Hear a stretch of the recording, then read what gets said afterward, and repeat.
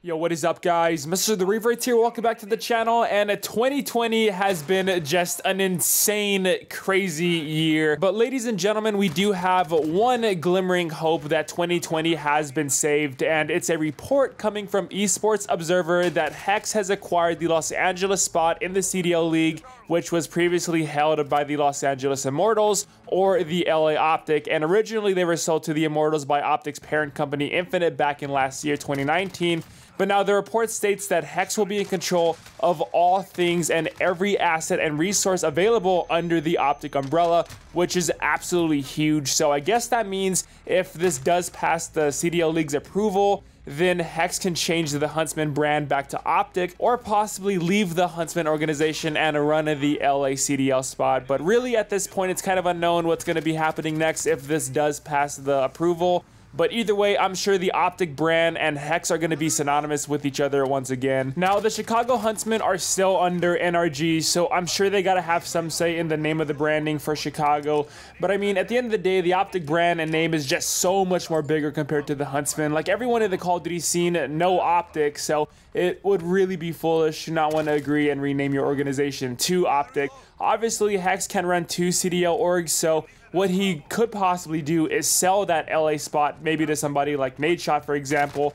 But like I said, what's going to be happening next is kind of unknown right now. But I think the main reason why HECZ decided to basically flex on everybody and sign a check for a multi-million-dollar deal is because of the love he has for the OpTic name. Like, honestly, the Immortals haven't ran the OpTic organization that well. HECZ probably didn't want to see that go down any longer, and he wanted to reacquire the name. Now, like I said, he could sell the LA spot to somebody like Nadeshot, which is what a lot of people are saying right now on Twitter. But I believe a few months ago, back when the CDL League had just kicked off, Nadeshot said something along the lines of that buying a spot right now in the league is just not a good deal right now. Obviously, things can change, but I personally feel the Call of Duty League is going to be something huge in the next couple of years, especially seeing the direction that Call of Duty is heading towards right now. But guys, at some point next year, we should hopefully see OpTic and HECZ back together once again. Now, I wanted to talk about something else related to Call of Duty.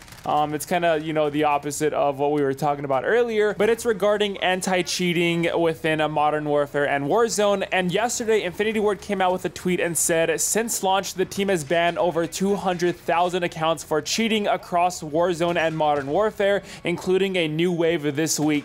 We are continuing to deploy additional security updates and added back-end enforcement tools, zero tolerance for cheating. Now, there are a lot of people that have tweeted at me and even posted comments in my videos saying that they have been banned for absolutely no reason. So I don't know what the heck is going on with that, but I just know there has been a large number of people reporting that they've been banned for no reason. There's replies to this Infinity Ward tweet stating the same thing too. And I wish I had more information to share about this. I really, really do, but I just don't at this time right now. I just hope by next year we can get a new anti-cheating system that can automatically detect those with installed programs to cheat. But if you guys want to go look at more of my videos where I discuss this subject, please feel free to do so.